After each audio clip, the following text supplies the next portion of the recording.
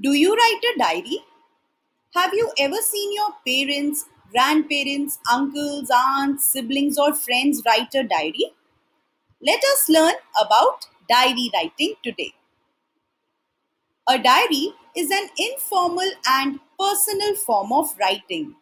A diary can be based on a personal experience, daily happenings, or any important event of personal or public life.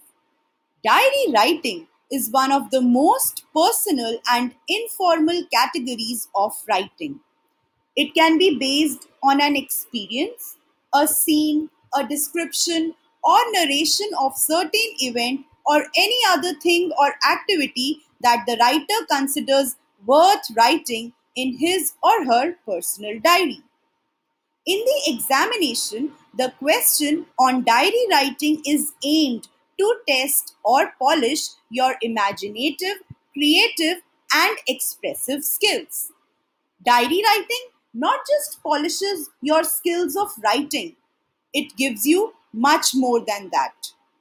Writing a diary helps keep your thoughts organized. It improves your writing. It helps you set and achieve your goals when you write about your goals each and every day in a diary. Diary is something very portable. You can take your diary anywhere or everywhere. Hence, a diary helps you record your ideas on the go. Diary is like your friend. So, when we share something with anyone, we feel very relieved. Similarly, writing a diary helps you share your thoughts and emotions, and hence you feel less stressed or you feel really relieved and happy. Since you think a lot while writing diary, it helps you self-reflect. It boosts your memory because while writing a diary, you think of the experiences you have already experienced. Of course, writing a diary inspires creativity because that is your original piece of writing. Value points that must be kept in mind for writing an effective diary. Stick or adhere to the format. Do not exceed the word limit of 80 to 100 words.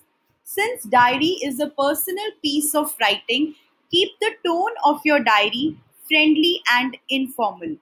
Use personal pronouns like I, me, we, etc. while writing a diary. Most commonly used tenses are simple past, present perfect, and future tense. But majorly, simple past tense, that is the second form of verb, is used while writing a diary. Stress on feelings, emotions, and reactions rather than only using assertive or declarative sentences. Use a lot of exclamatory sentences too. Do not forget to write day, date, and time. Write simple and short sentences. Never put your diary in a box. Write your diary in one single paragraph. Use a strong expression for opening and concluding lines. Let us look at the format for writing a diary. Top left hand corner, first comes the day and below it comes the date.